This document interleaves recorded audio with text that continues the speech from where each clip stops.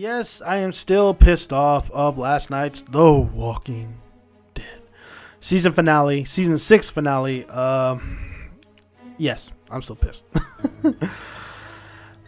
But I thought let's talk about some things that we're looking forward to in season 7. So there will be spoilers when I talk about these 5 topics. So five things to look forward to for season 7 of The Walking Dead. Spoiler alert, so you've been warned.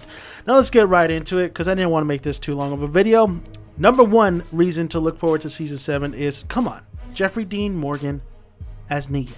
That is something to very much look forward to. I thought, Last Day on Earth, the introduction of Negan, he was fantastic.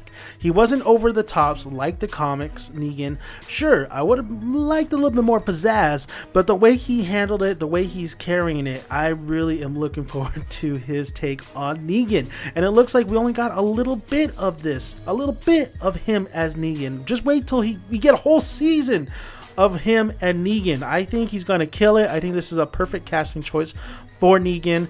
I just right when he came out, the look he had, the smirk he gave, like he was already amazing as Negan. And his Lucille, I mean, everything was just right in the world. Like Ryan Reynolds as Deadpool, or hell, Robert Downey Jr. as Iron Man. So I think season 7, looking forward to Negan, is just, it's great, man. It's great. That's gonna lead me into my second thing to look forward to in season 7 is Rick. Now this goes hand in hand. Rick and Negan's the rival, the relationship, the pure drama, just the intensity, the chemistry that's gonna go. I thought there was already chemistry between Rick and Negan in last episode, in the Last Day on Earth. I felt Rick scared as shit. I felt him just like he just couldn't help it. He couldn't do anything because Negan had everything. So I feel coming into season 7, the relationship between Rick and Negan, because if you read the comics, it's a shaky, bumpy one. Of course, Rick is going to want to kill Negan after they reveal who he killed. I'm assuming it's Glenn. I think it was Glenn that he killed, but that's another topic on another day. But season 7 is just going to be very much watchable because we're going to want to see that interaction between Rick and Negan. Are we going to get it every single episode? No, we're not going to get it every single episode, because if you read the comics, you know that Negan comes in and out just to get his shit, to get what he wants.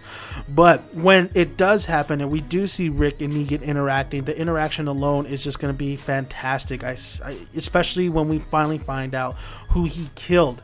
So I think the second thing to really look forward to is how Rick is going to handle everything that transpired in the last episode of Last Day on Earth, and how his and Negan's relationship is going to go down in the future. So check that out. I mean, that's the second thing I'm looking forward to in season 7's The Walking Dead.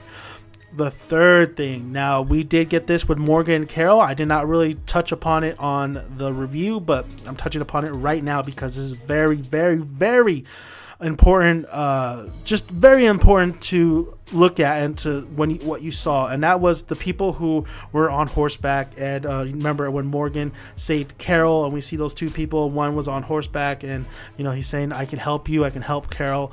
These people, I believe, and I think a lot of people are believing, that these people are not from the hilltop, but from this community called the Kingdom. Now the Kingdom has an important player within that. The leader of the Kingdom is Ezekiel, and Ezekiel plays an important factor in a war that might be brewing between Rick, the Alexandria Hilltop, and of course Negan's savior. So the Kingdom being introduced is something to look forward to. I believe that's the Kingdom. Just don't quote me on that. I guess you're going to quote me on it. My opinion is that is the Kingdom. And if it is the Kingdom, that's the third thing to look forward to for the upcoming season 7. And oh my God, the Kingdom is such a very vital, important part of this story that we're going forward to. And man, I just can't wait. The fourth important thing to look forward to in the season 7 of The Walking Dead is Carl. Now a lot of people have said, Carl, I don't really like Carl this, Carl's being a little pump bitch. Like, I don't really like Chandler Riggs as Carl. Like, this is Carl. Carl is very important for the future of The Walking Dead, because we know he didn't die because of Negan, what he said about if that boy moves and just grab his eye and throw it in this and that. Carl, like in the comics, is someone nobody didn't really like until he started to grow older, until this. I think this is where the changing of the guard. This is where we see Carl become more of a badass than we've seen him. Yes, he is somewhat of a little badass because he's grown up in an apocalyptic kind of world and he knows the rules and he knows what's going on here. But I think you're going to see another side to him for the upcoming season 7, and this is where he needs to branch out more. And this is where the show needs to take Carl, this character, and just really explore what they could do with him. In the comics, he's very vital. In the comics, him and Negan have somewhat of a relationship, and that is going to be very vital and intriguing going forward, and especially heading into season 7 of The Walking Dead. Now Carl, right now, he's doing the things he needs. He's a badass right now compared to where he was at the comics. He's really doing a lot of things that you just already that you see him do in the comics right now. But I think they're going to take it a step further, especially when they're introducing like a guy like Negan. And you got to remember that line that he gave, saying that I owe them, that when he told Aaron I owe them, like Aaron says I owe her, Carl says I owe them. He is very close to a lot of these people. These people are his family. So whoever Negan chose to kill, he's gonna want revenge, and that is gonna be a vital part of the season 7 and him maybe going off on his own and maybe trying to take out Negan. So Carl is definitely somebody to look forward to for the season 7 of The Walking Dead. My last thing on the list is one of them lived.